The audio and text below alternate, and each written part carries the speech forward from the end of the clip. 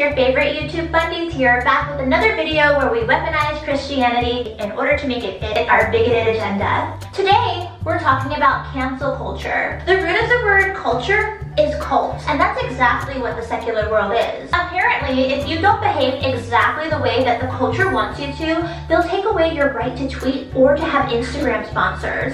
Never mind that we've been condemning people to hell for not believing what we say for years. We've even people in the name of our religion, but how dare you take away our right to tweet? That's too far. As good Christians, we love capitalism. We think the dollar speaks. Isn't that right, Paul? But how dare you allow private companies to not support us? Simon & Schuster took away Senator Hawley's book deal. Simon & Schuster didn't even offer us a book deal. That's Orwellian.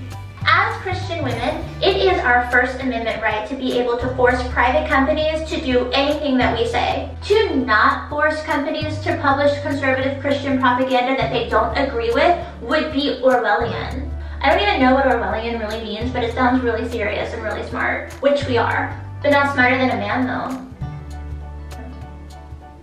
Let's put this into terms that the internet will understand.